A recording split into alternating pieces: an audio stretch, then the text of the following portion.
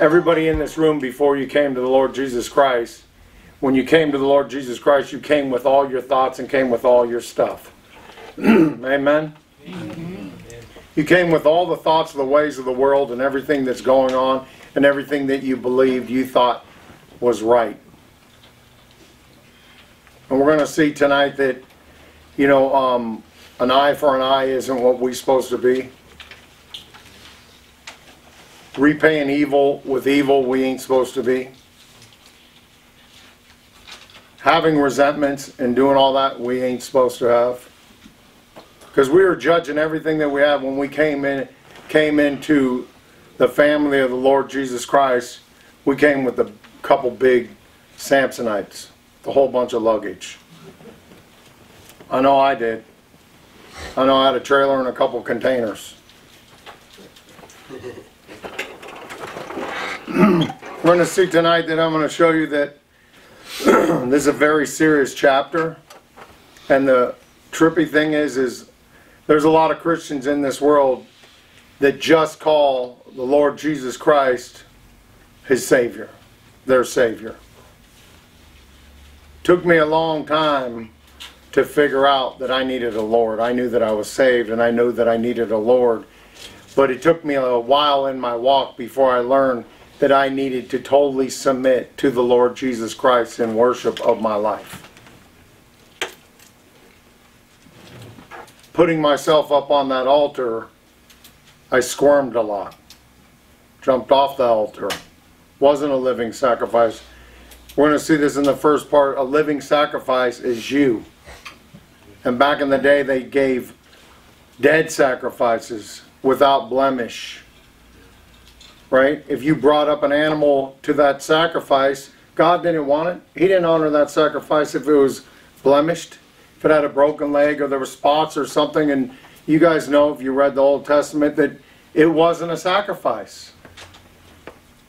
He wanted animals that were whole and that were healthy, right? How would you say that they were pure? Not pure, right? So when we get up on that altar and we give ourselves to the Lord to submit ourselves to the Lord, it's the Lord Jesus Christ living in us that makes us pure. That makes us able to be a living sacrifice. Is that a trip? You could walk around for a long time, man, I'm saved and I got it going on. And you could still have all that junk. That junk that you're walking around with because... Why? Because you just have a Savior, not because you have a Lord. We learned that before. The name Lord is not just a name, it's a title. We have to submit to the Lord and let His will do it. And I'm going to tell you what, sometimes you're going to squirm. Right? But when you keep, and we're going to learn today, when we keep on praying, you know what? God made us righteous. But God is our Lord. Jesus Christ is our Lord. We're going to see people, you know, you see people going into churches, some jump around, some just sit there, some just worship, some just, you know, quiet, they're embarrassed of other. You know, the worship is not the music. The worship is not the music. The worship is an instrument. I mean, the music is an instrument to make you worship when you're in church. But I want you to learn tonight that I want you to worship God every single day of your life. I want you to be a living sacrifice for God every single day of your life. And how do we do that? We're going to see this right now. We're going to learn tonight that everybody that's built something puts up a plumb line or puts something straight, right? You guys hang doors. You guys, some people build. If you started off your building crooked, what is going to happen? Everything in that whole entire building is going to be out of whack and out of order. And that plumb line that comes from down the wall, however you said down the roof, right, one plumb line, that's Jesus Christ. We need to hold all our standards, not our standards, but measure up to Him and build off that. There's nothing else that we could build off. Reading this chapter was like, again and again, we've studied it. We've studied it in this room. We studied it down there. I've studied before, Jen, and reading it this time going, wow, He's going to tell us this first part of the section, and then it's like, put on your shoes and get ready. Build on the cornerstone, amen? Because it's straight line. He is the truth. He is the true straight line. And if we ain't building off that, every time we go to with our thinking and people hurting us and doing this, and we look at that straight line, are we measuring up? We're going to learn tonight how to measure up. How to measure up to that line and get right next to it and build off it so we're straight. Because I'm going to tell you what, when we came to Christ, we were super crooked. Whole bunch of stuff was coming with us and ain't nothing good about it. When someone wrongs you, you get angry. We still do little things like that today. But we go in prayer. We're going to learn about prayer and everything tonight. This chapter is so amazing. Let me start out. Hopefully I didn't bore you with that. I beseech you, therefore, brethren, by the mercies of God, that you present your bodies as a living sacrifice. Anytime you hear therefore, pay attention.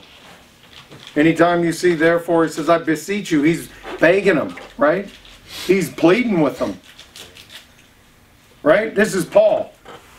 But you see that says, your bodies a living sacrifice, holy and acceptable to God, which is your responsible service. Right? I like that right there, that our body's a living sacrifice, like I just explained. Reasonable service. Oh, hold on. Holy and acceptable to God, which is your reasonable service. Only we can do that as Christians. No other people on earth can do that. Because God lives in us. It's His temple. Right? He has made us clean. That's how we could be a living sacrifice. Knowing what He did on the cross for us. 2. And do not be conformed to this world, but be transformed by the renewing of your mind, that you may prove what is that good and acceptable and perfect will of God. I like that right there, renewing your mind. What did I just say? We all came in this room with junk. Not in this room, in the body of Christ with junk. And how was our thinking? I love that when people tell me they aren't Christians. Oh, you're just brainwashed. Well, let me explain something to you there, person. I needed to be brainwashed.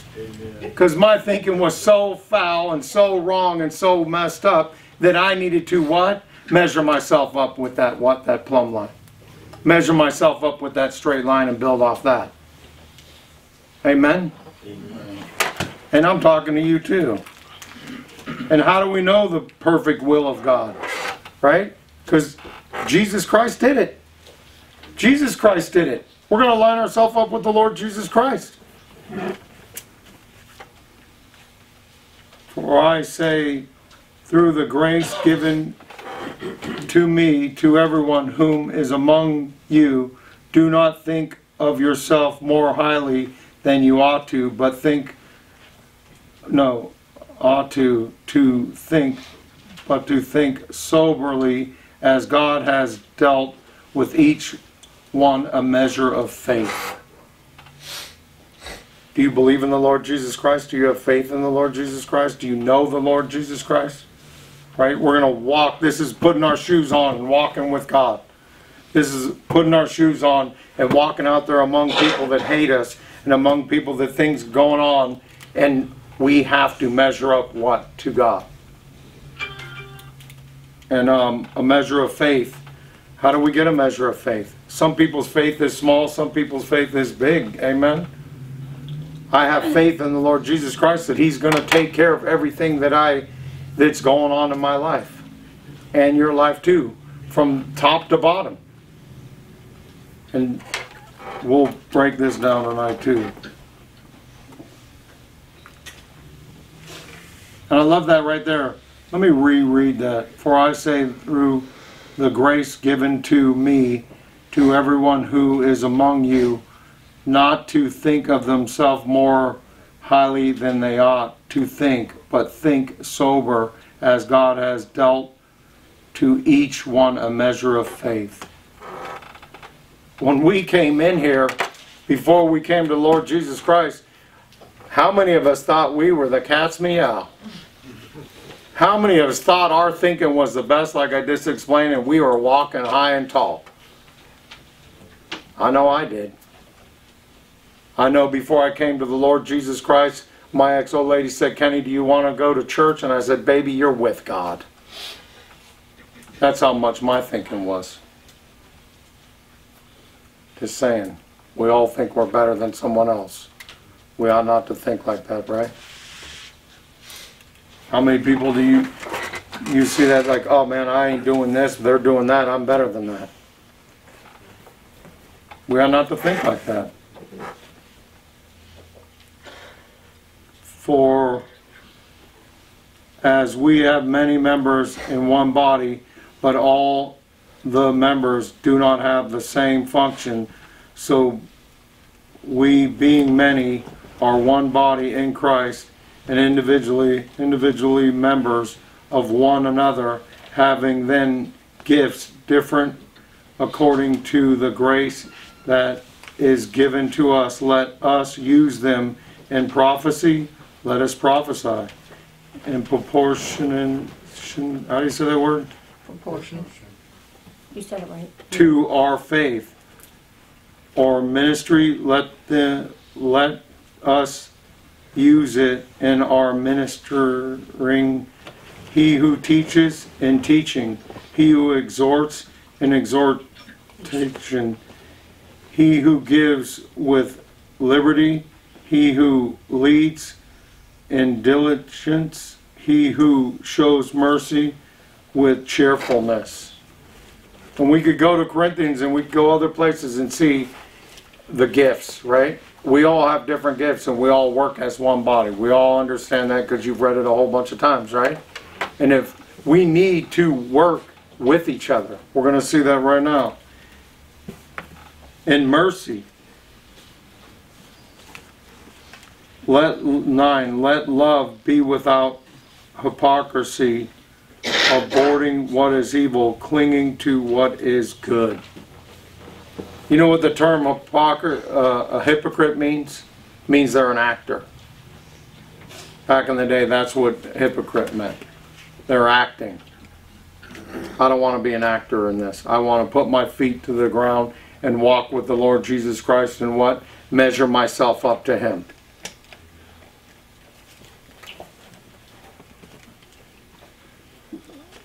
Let love be without hypocrisy, abhorring what is evil, clinging to what is good.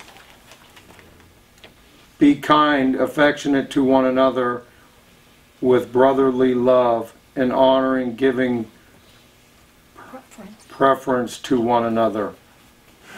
Do you hate when the other team makes a goal? Are we doing that to each other? Right? Yeah. Are we clapping for the other team when they make a goal? Are we trying to be loving and caring to one another and exhorting each other and helping one another in this? We'll break this down tonight because I know people will have a lot. Where are we, 11? Not lacking in diligence, fragrant in spirit. What? Fervent in spirit, serving the Lord, rejoicing in hope, patient in tribulation, continually steadfast in prayer. Are we praying for one another? Are we helping out? Are we praying for our enemies? I love this. One day me and Russ were talking at the car show. We're not going to say the guy's name, but this is one of my enemies. And Russ told me the other night that he was being more convicted, and we all know the scripture. What should we do to our enemies? We should pray and love on our enemies. But we need to pray more. We need to pray collectively. Not just at our homes, we need to pray collectively. Do you think Paul and them they got through this without prayer? No way, man. The main ingredients of this is prayer. If we are going to go in the battle and we're not praying together, how are we going to go in this battle? We're going to get beat up. If we're just praying 1 or 2 times at a gas station or a meat place and go, woo, we're going to charge the gates of hell, we're going to bring people out, and man, it's all going to be good. Kind of sounds like a real fast prayer to me. I think Paul was praying continuously without ceasing. Right? We're all going to have issues. And issues with other people. But what are we supposed to do? We're going to learn about that right now. Right? There are some people that you cannot deal with. But that don't mean that we don't measure ourselves up to what? The measure of Christ. That plumb line that we build off of.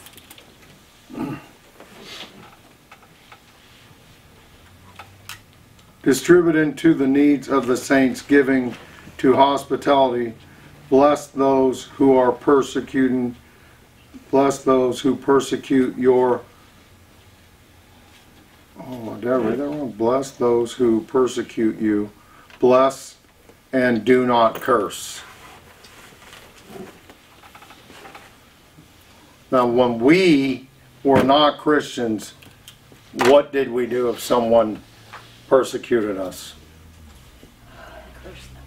We cursed them and we persecuted them even more. I know I was one of those. I am going to get mine. I am going to do what I say because I'm righteous, because I'm not building myself up against the Lord, and I'm not even looking at that line because I didn't know him, and now I'm going to get mine. And God is changing it up. He even says it in Matthew and all kinds of other scriptures that I could read in this phone that I jotted down. That we are not supposed to repay evil with evil. We are not supposed to curse our enemies. Do you think Jesus said one word when he was getting persecuted? He didn't say one thing. He didn't say one bad thing about him, right? Not one. Is that crazy? He could have called angels down and smoked them. And I know, like, we're going to read that too. I know I've, as a Christian, said, Lord, that person has wronged me. Smite that fool, Lord. I want revenge. How many people have said that in this room? Oh, yeah. It's awful quiet in this room. Said it for the last 2 days.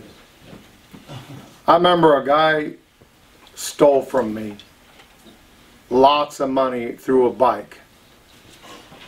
And I was searching, trying to be this bike builder when I opened the shop.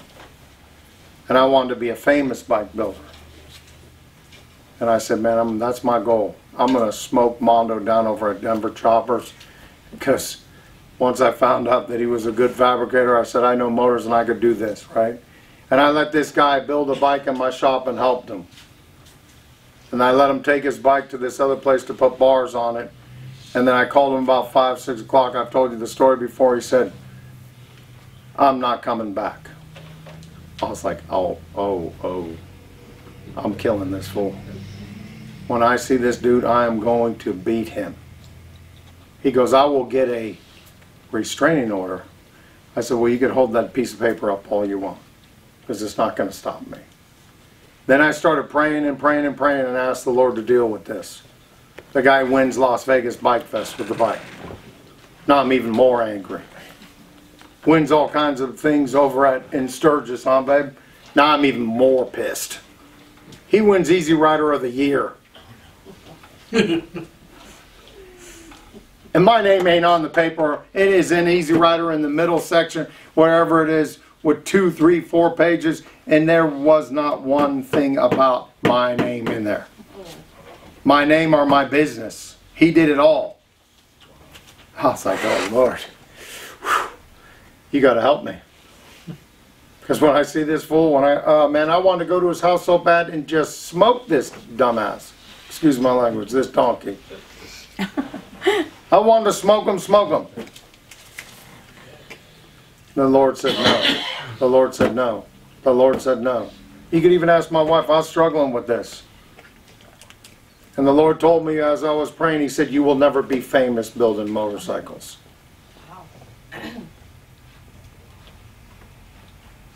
Okay, Lord. That dude ended up dying at the lake. On a hang glider thing, jumping off the cliffs. A freak wind picked him up and threw him into the bathrooms down there, the stone bathrooms, and killed him and drunk him in the lake. And I said I didn't want that to happen to him. But then I found out after he died, he burned a whole bunch of people. That was a lesson, right? But I tell you what, man, it's hard sometimes.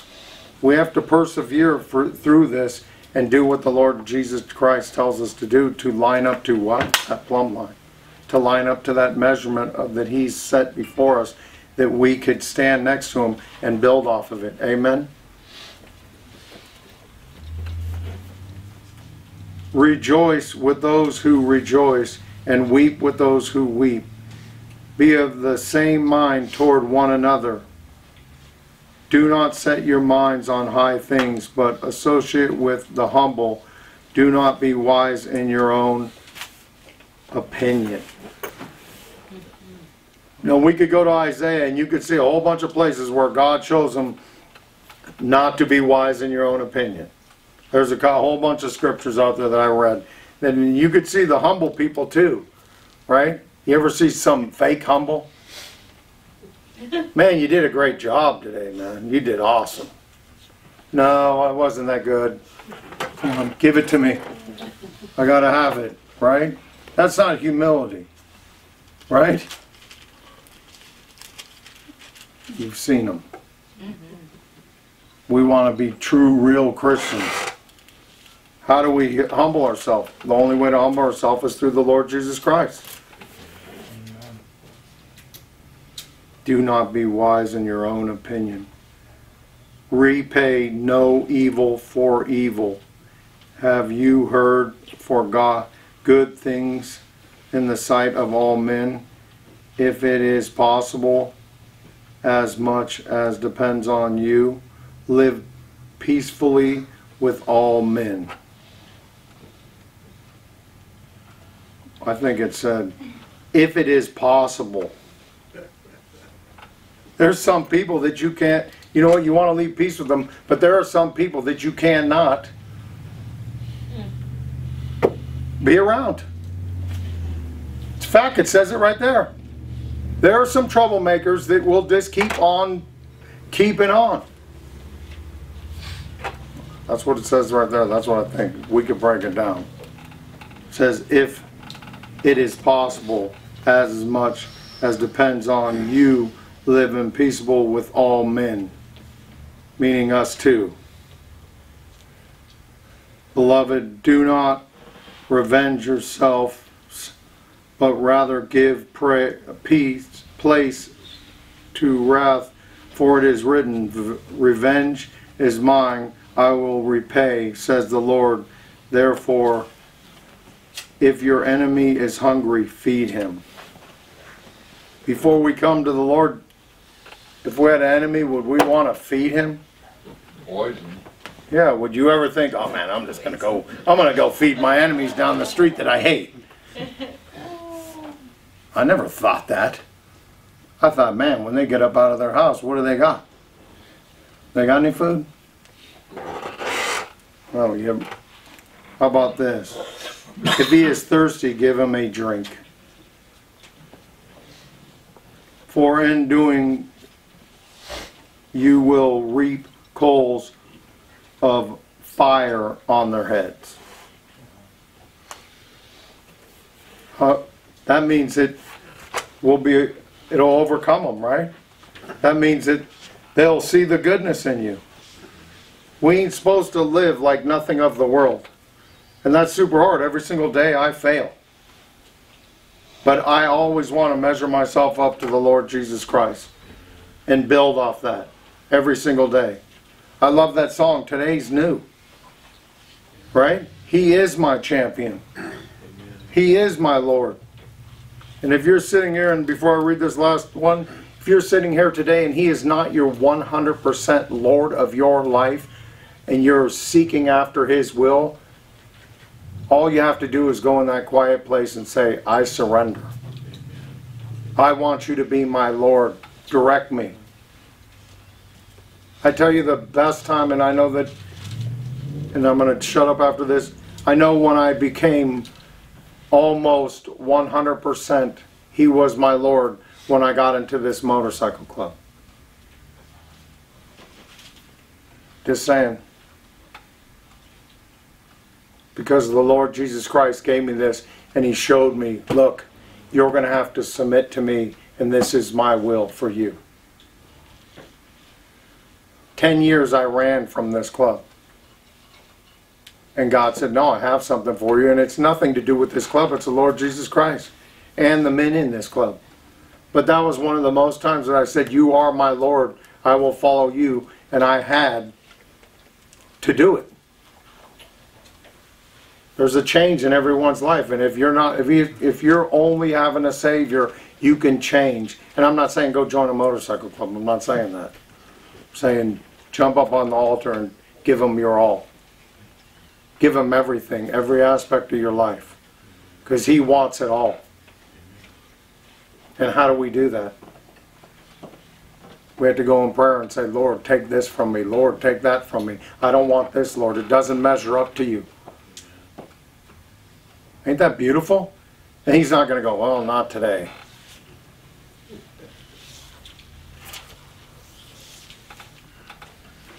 Do not be overcome by evil, but overcome evil with good. Amen. That thing sticks with me so many times that I think about it when someone wants to be evil and wants to act crazy. And the only way that we could be humble in that and do good is by the Lord Jesus Christ. You could fake it and go, oh, I'm going to be good. But inside you're raging. That's kind of what I was going through pretty much all day with the rage and scripture. Just, Lord pretty much telling me just, vengeance will be mine. Don't worry about it, And it was a thing that just kept stirring me and driving me. And when everything came out, just felt a big relief because, I don't know, it was just a crazy day for me. But yeah, this chapter pretty much hits it right on the head on my day. You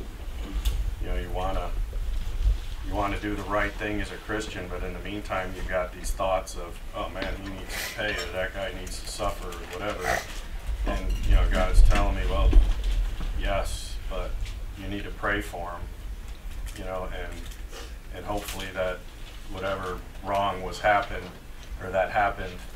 that he will repent from it. So it wasn't about the flesh; it was more about the spirit and the soul.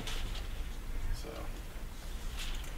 but yeah, scriptures just kept coming to my head, and I don't know, it's kind of weird. But yeah, being in prayer all morning and about it, just kind of, and asking God to prep me for this, it worked pretty well. This is Isaiah 55, 8 through 9.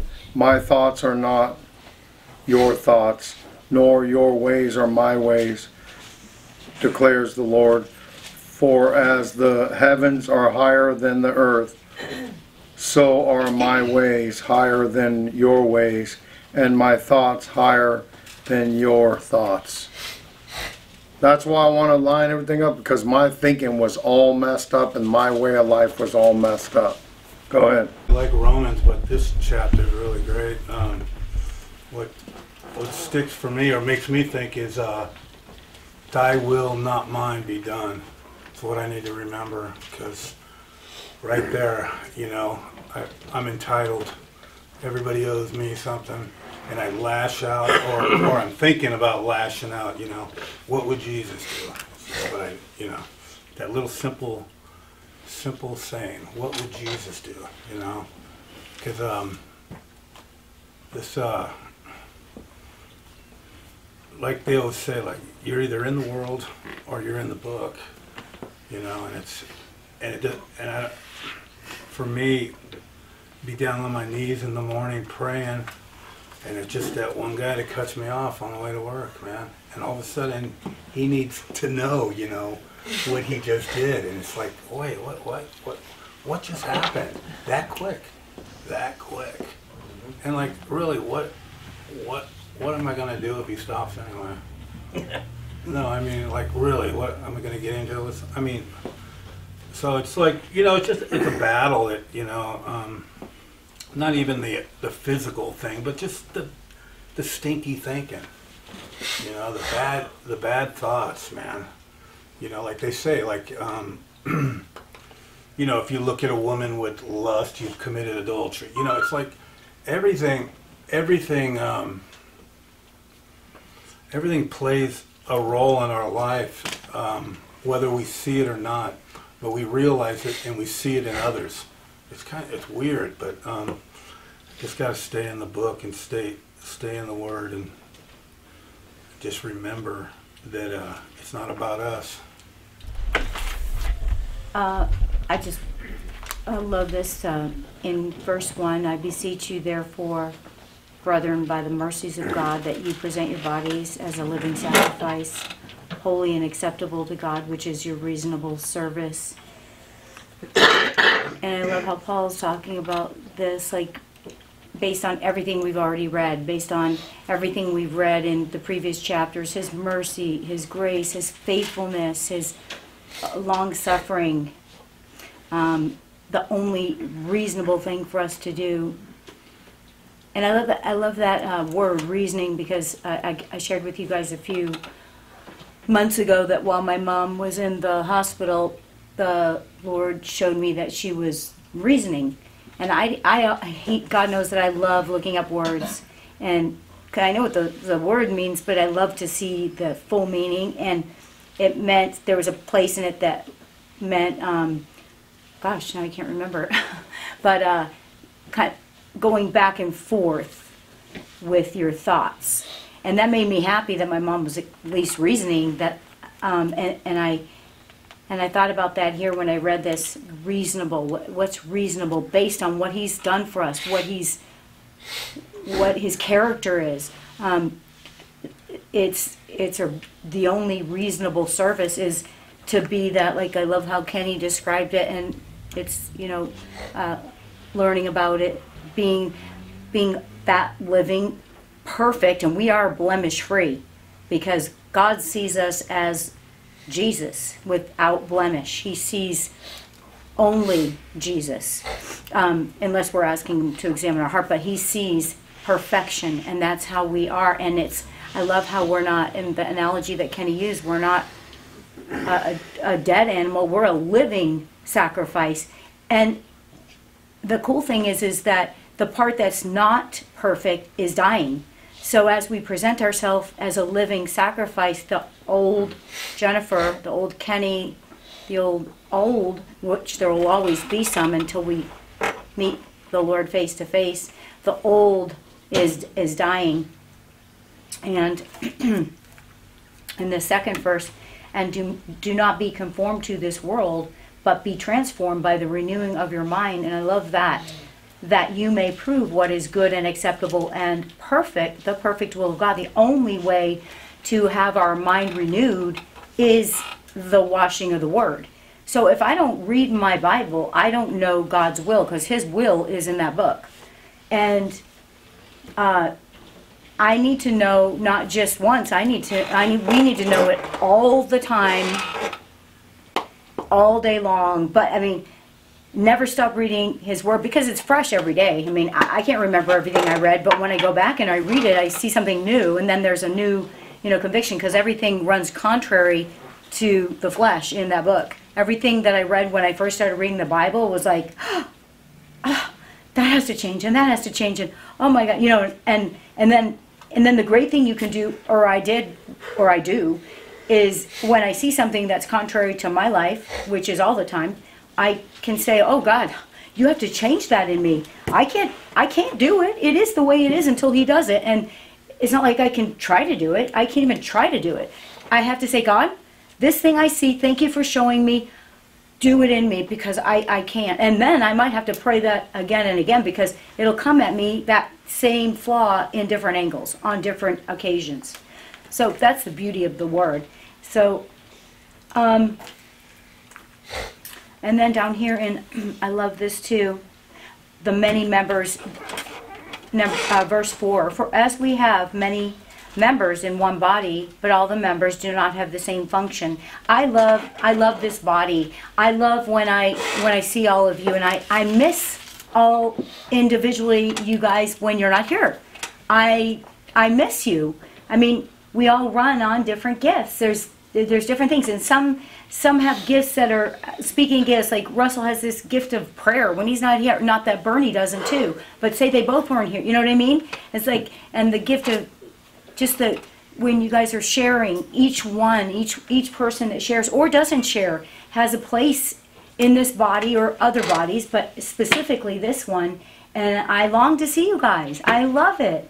I feel like it's such a well-oiled machine when we're here and when we're not here. So if we get this kind of thing going where we're a one body and a well-oiled machine, we can go out there and ride around well, you know, because we have each other, and we know each other's circumstances. We're praying for each other. God prompts us for each other. We know. And it's different in church, and I love church because I love to sit back and learn in that venue too, but I don't know everybody there, but I know all of you guys. And the prayer requests help. I love this. This is my favorite, and then I'll stop. Be kindly affectionate to one another with a brotherly love, in honor, giving preference to one another. That's that self-sacrificial love involving an act of the will, and where we seek the best for one another, and the perfect example being Christ. And I remember when my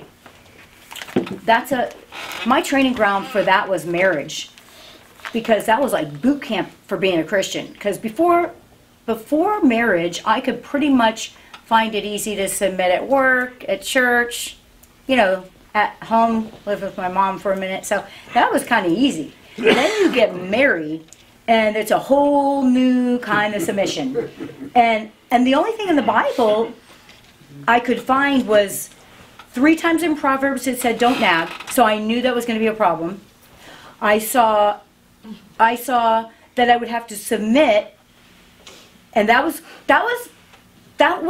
didn't sound like it was going to be a problem, but it was, because I had to learn it. And then the other thing that I saw that was going to be hard, what was another thing?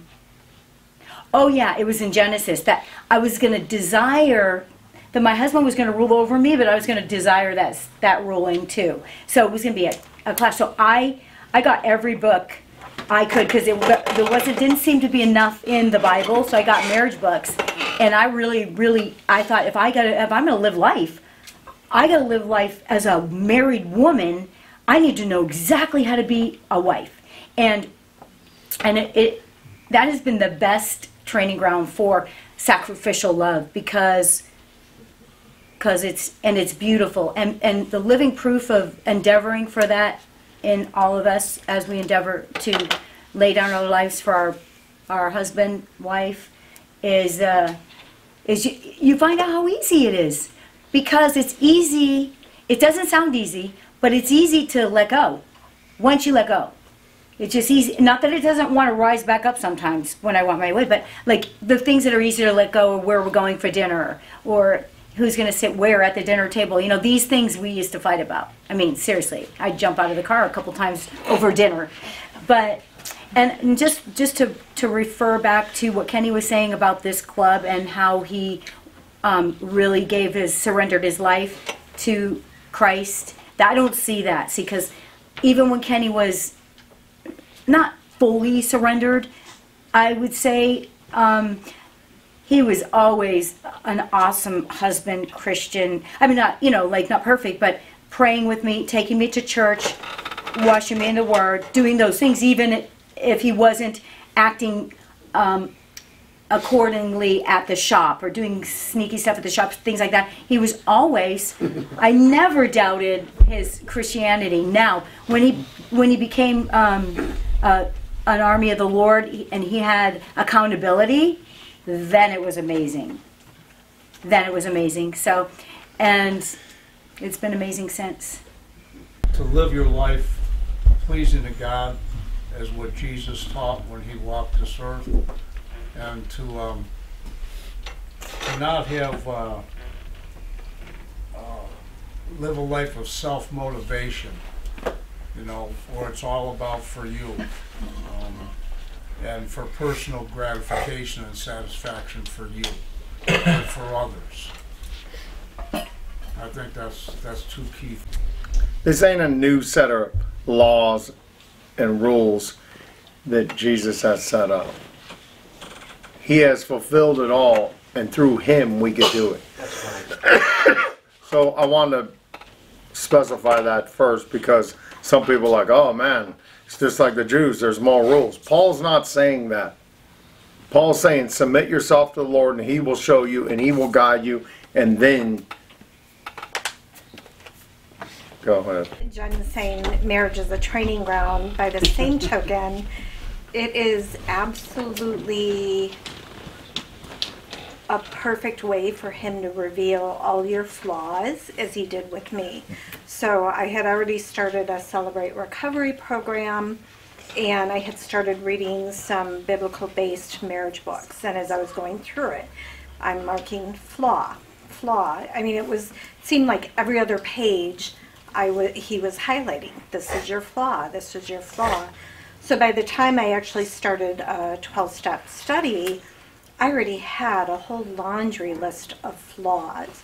And I can't even tell you how many times I've read Romans 12. That was very key to my interaction with my husband. And my husband would be the first to tell you I treated him like the enemy. Coming out of my childhood, my first marriage, any kind of betrayal of trust, which in my husband's case there was, you were now my enemy. And going into that self-sufficiency survivor mode, walls go up, they're impenetrable. And it was, I can't say I've ever been the type of person that would go after you, but certainly if I felt you were coming after me and I was in the corner, I was definitely in fight mode. So that's why I chuckled when you said, because it highlighted so many flaws. And as I was reading, because like I said, I've read Romans 12 many times, reread it again last night, and today I was in 1 Samuel 23, and it was a perfect tie-in to where, and Russ, correct me if I'm wrong, when David goes to fight in Keon, is that how you pronounce it? Essentially, he's listening to the Lord. He's following the Lord's command. And what really stood out in 23 for Samuel was the fact that just because Saul saw David as his enemy, the Lord did not see David as Saul's enemy, and he protected him when David was out in the wilderness. And in one of the commentary, I thought this was great, and it tied into Romans 12. Alan Redpath, he says, he is now looking at God. First he was looking at his enemies and these supposed friends of his, but now he sees them through God. If you begin with God, your enemies grow small. If you begin with the enemy, you may never reach God. So it was just a key reminder that I can't look at somebody simply because they've hurt me, they betrayed me, in whatever way I'm feeling offended, because as soon as I do, we know that is a bait of Satan. Going to John Bevere's book, The Bait of Satan, he's going to lead me in every direction that the Lord doesn't want me to go. So if I'm focused on God versus the enemy, as it says in Romans 12, leaving God that room for wrath, he's always going to vindicate us. So one of my key character flaws, self-indignation, and feeling I was wronged and that allowed me to carry offense. It was so damaging to the marriage, and now, thankfully, he's pointed out all those flaws and, you know, working through those, and now the marriage is in the process of reconciliation. So, just to kind of caveat off of what you were saying that goes along with this, David never took out Saul even though he had numerous opportunities, because David looked at Saul as being God's anointed and appointed. Even though God offered him up numerous times, he didn't take that position.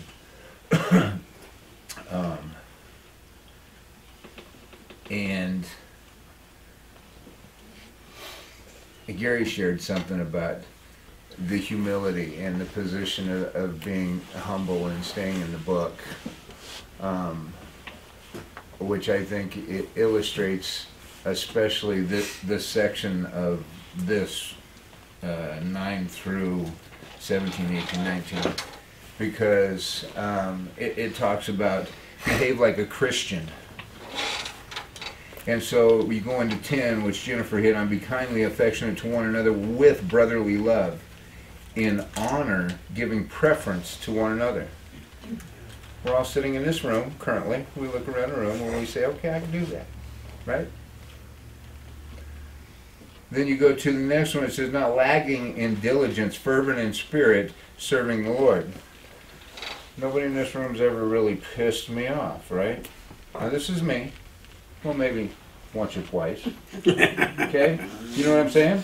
Getting in the neighborhood. Not lagging in diligence, fervent in spirit, serving the Lord. Rejoicing in hope. Now, when so-and-so pisses you off, are you still in the neighborhood of rejoicing in hope that God's going to change this? Am I drawing a picture? All right? And being cheerful that even though at work I asked Cody 3 times to do this, the 4th time he finally gets it done, knowing that there's still hope. Right?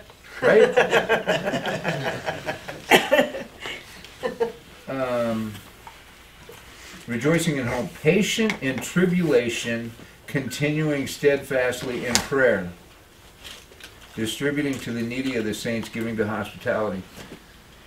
Looking around the room, that's easy. We all love each other, right? We can do it through the hope, through our relationship, through our bondage with Christ as fellow servants, right? Or slaves. God's slaves. That's what Paul taught us. But now we're going to swap feet. And theologians think that this is where the chapter changes, because it says, bless those who persecute you and do not curse. Those ain't them people in this room. Those ain't your family. Those aren't fellow Christians. They're probably not ones that you're working on to become Christians. That gets a little extra slack. You know, a little extra favor. Rejoice with those who rejoice and weep with those who weep. Be of the same mind towards one another. Do not set your mind on high things, but associate with the humble. Half of this chapter I have highlighted. For some reason, this one I don't have underlined. Do not be wise in your own opinion. Because I think I'm pretty stinking smart. And I've had this marked up for a long time, and that is the one scripture that isn't highlighted. What was I thinking? You're pretty wise. I'm pretty stinking smart. Now, I did learn a long time ago that Proverbs that says, better to keep quiet and remain appear a fool than to open your mouth and remove all doubt. So I'm somewhere in between the two.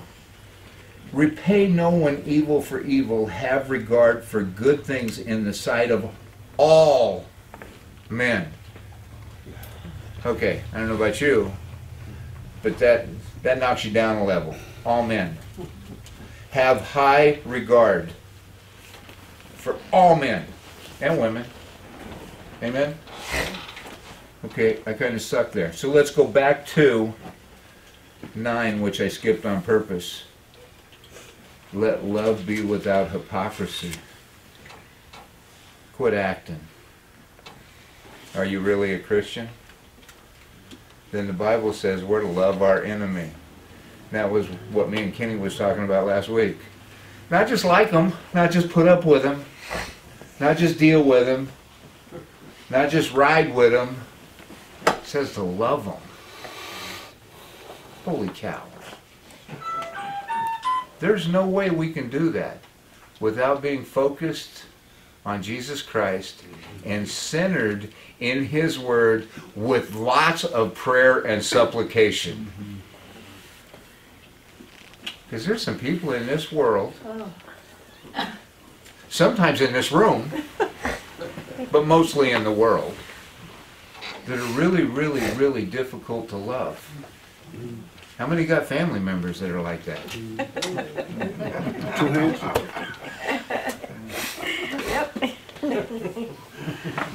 We can't do it. And Kenny started off with that. Paul is trying to show us this is the measuring rod. And the funny thing is the one part Kenny didn't mention that I think is really, really important is the Bible tells us over and over again that what's supposed to be our foundation? Jesus Christ. So I am a builder. And if that foundation isn't level, your whole house is wrecked. There is nothing going in that house that's going to be right. Nothing. It starts with your foundation. And if your foundation getting up every morning isn't Jesus Christ, and that isn't your rock, then somewhere between home and work, some idiot is going to pull in front of you and you're going to want to tell them they're number one. And God's going to remind you, you just blew this scripture. It's all about God. And it's all about that unconditional loving heart. The only part, the best part that helps me in that is remembering how unlovable I was when God loved me. Amen. Huh. It was bad. And somebody I'll run into every once in a while reminds me, remember when? Oh yeah. I wish I didn't. Thanks for reminding me. So it makes it a little easier to love the unlovable, especially those that don't know Jesus Christ, because we know where they're going. And we know how miserable they are in their walk right now. I was going to say what Jen had said earlier, but I want to touch back on that. You know, he starts out by telling us to be a living sacrifice, and he gives us the tool for it. And then he goes on and says the things that we need to do. And as I'm listening to everybody speak, what is John 1, I think it is, says, in the beginning was the Word, and the Word was with God, and the Word was God. That's Jesus Christ, the Word. The whole key to this is right here, by the transforming of the renewal of your mind. And I'm listening to what everybody's speaking, and as everybody's speaking, they're saying, this is the experience I had, this is what I did, and this is what it says over here in Scripture. This is what it says over here in Scripture. So you wouldn't know that if you weren't. The transformation by the renewal of your mind comes from this. Jim hit it on the head completely. If we're not in this, how are we going to know if we're not reading? You know what I'm saying? You wouldn't be pulled. Like I said, each and every person that spoke has given scripture, other scripture to back up the other situations. Is saying, man, this is hard, but it says over here to do this. It says over here to do this. That's the transformation. That's the renewing of your mind. That only comes from this, and that is Jesus Christ. I did say the cornerstone, right? And that's what we built up. Let me just read this to you, and then I'll read one more little thing. And this is Amos 8:7-8. And the Lord said to me, Amos, what do you see? And I said, a plumb line. Then the Lord said, behold, I have set a plumb line in the midst of my people Israel, and I will never again pass by them. All right, and let me read this one like we're all talking about, and this is our Lord Jesus. And you can look in many scriptures, we'll know that, you know, in Corinthians it says that our body is a living temple, bought and paid for, right? That's why we should do this. But this is what this is what we have to go with, and this is what Jesus said in Matthew 5:43, 45. You have heard that it was said, you should love your neighbor and hate your enemy. That's Old Testament. But I say to you, love your enemy, pray for those who persecute you, so that you may be sons of your Father who is in heaven.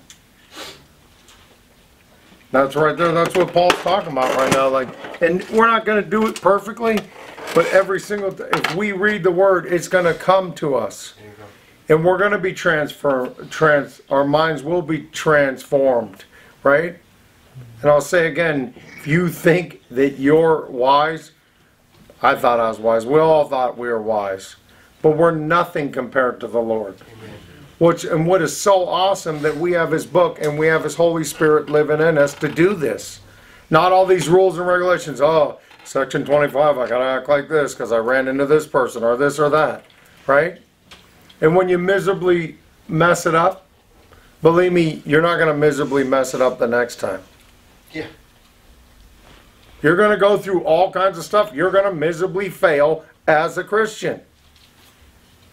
And if you say that you haven't, you know, and I love that people tell you that you're not a Christian. Don't believe that. And the other thing is if they're not a Christian and they're messing with what? God's children. You're in deep, not you, they're in deep, deep trouble. Deep trouble. I've seen it 100 times where someone goes after a Christian and poof, a rabbit out of their hat. It isn't good. And you could see that all around. God's going to protect His. If you're diligently seeking Him and saying, Lord, use me today. Lord, I want to do your will. He's not going to go, I'm going to let him get... You could get killed or whatever. We're all going to heaven, right? That know the Lord Jesus Christ. But I'm saying here on earth, God ain't going to let a whole bunch of people mess with you. We've seen it plenty of times when people went after us in craziness. You don't know how many times God has stopped stuff from coming to boulder choppers. I believe that 100%. Yes, sir. You know, I want to thank you for what you said, because I've been sober. I just celebrated 32 years clean last week, and I've been carrying this thing around for like 27 years. About my daughter was beat up by her husband at the time, and I told him we got a dance coming. So I knocked his ass out one time, and I said, "You never do it again, I'm gonna kill you," and he did. And I've never been able to run into him since that day. But and if I did, he was with my granddaughter, and so I couldn't really do anything, because I've revenged everything my whole life. I'm a physical person, and you know, I swore off violence when I got clean, so I haven't touched somebody except for him in 32 years. And then what you just said, now I'm going to get in my truck and bang my head on the steering wheel and say, God, I got to forgive this kid. I got to love him, and you know, I don't want to. I definitely do not want to. And but I know, because I've been, for 90-something% of my life is in God's will, and in line with God's. But there's one area, you mess with my family, something happens to me, and I'm going to take care of that. Just like what you said earlier, you know, that's one guy, and that money and the bike and all that. You know, it's like, I don't know what it is, but something inside of me goes weird, and I shut everything else out, and I'm just going to take care of that business. But now that I heard it, because I've read, like you said, I've read that dozens of times. It just never registered like that, like what we talked about tonight. So I thank you for that. And you might just save somebody's life. And mine. One things that stood out to me was, like, in the very beginning, and Jen and Lyle had mentioned it, about the very first thing that Paul writes is that to present our bodies a living sacrifice, wholly acceptable to God, which is your reasonable service, considering everything else that we've learned, what Paul had said, that, you know, that salvation was for everybody, that Jesus Christ died and for us. I mean, that's a reasonable thing to do. But how do we do that? How do we not be conformed to the world, but to transform by renewing of your mind? How do we do that? Well, we know how. We've already talked about that. Like in Romans, I think it's 10, faith comes by hearing, hearing by the word of God. That's a powerful little verse, because none of this is possible without that renewing of the mind. None of it. And down in verse 3, it says, serve God with spiritual gifts. That's what my Bible says for the following verses. I think it's 3 through 8. All these gifts that God has given to each and every person, some greater, some not. You know, it's like the body. You know, an ear can't see, and the eye can't, you know, make you walk straight. Every piece of the body is important. This is the body, Jesus' body, the church. You know, everybody has an important role, and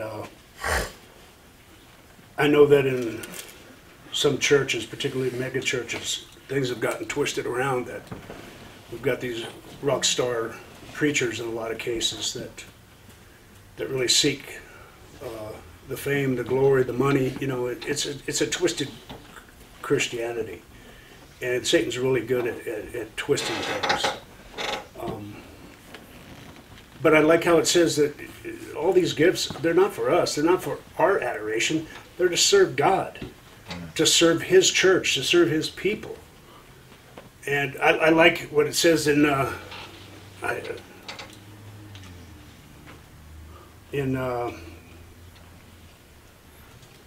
King James, 1 Corinthians 1:27. But God has chosen the foolish things of the world to confound the wise. So I heard Pastor Chuck teach on this. So when we start thinking that we're all that, God has chosen the foolish things to confound the wise. And God has chosen the weak things to the world to confound the things which are mighty. So before we start getting all puffy, I think Pastor Chuck just nailed that. Just, you know, keep it in check. We're here for a purpose, you know. And I like down here in rejoicing in hope. Rejoicing in hope.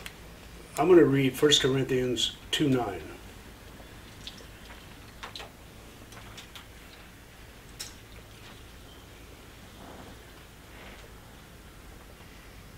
But it is written, eye has not seen, nor ear heard, nor have entered into the heart of man the things which God has prepared for those who love Him. That's the hope we have as believers. The world doesn't have this hope. I was thinking about this over the weekend at the soldiers' Bible study. There's a whole group of men in there, and every one of them has got hope. Every one of them's got the Lord Jesus Christ. Every one of them has a message to bring. And we all do. That ministry, whatever ministry that we're in, we have that message to bring that's hope, particularly in a dark world. And everybody in this room is well aware of how dark things are getting. But we have hope. We should underline that, highlight it. The hope that we have in Jesus Christ. We need to share that hope. And you guys do. You guys do a really good job, you know. I mean, prayerfully we all do, you know, to the people in our circle that God has, and the people that He's brought into our lives, that we should be able to share that hope. That's it. Do you think we covered 12?